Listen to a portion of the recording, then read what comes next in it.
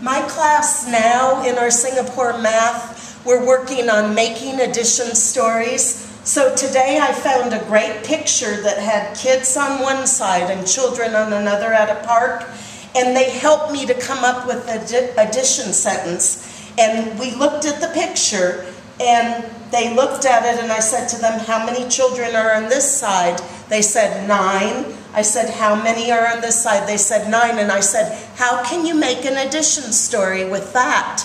And I'm going to show some examples with that. They told me that there were 9 kids at the park, and then 9 more kids came. How many are there now? They drew 9 up above and 9 below, and they came up with their whole of 18. Not all of them have that, though. This child put 9 over on the side of the park and 9 on the other side and put a plus sign in the middle. And then she started to make a number bond here. It looks like she erased it, but she had 9 and 9 are 18.